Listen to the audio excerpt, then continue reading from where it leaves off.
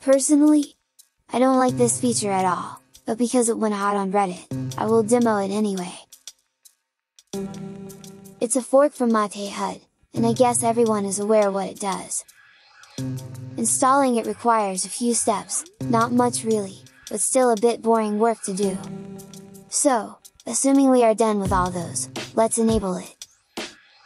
We have two options. First, we can add the application menu on Windows title bars.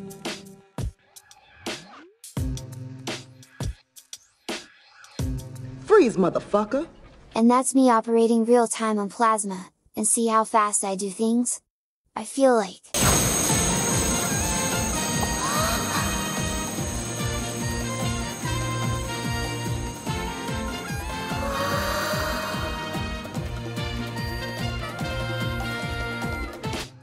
So, now I will open Flatpak Olive, which by the way that's the editor I'm doing all those videos.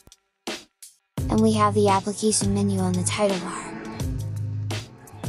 And if we press Alt, we can open HUD panel, and search for the application menus in there.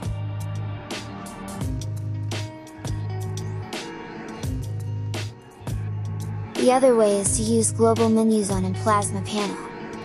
For that, I will first disable the menus from title bars, with my super speed. And then I will create an empty panel and I will add the Global Menu widget on it. The reason I don't like this whole idea, is because KDE should create a proper API for command palettes for their apps, rather exposing menu items.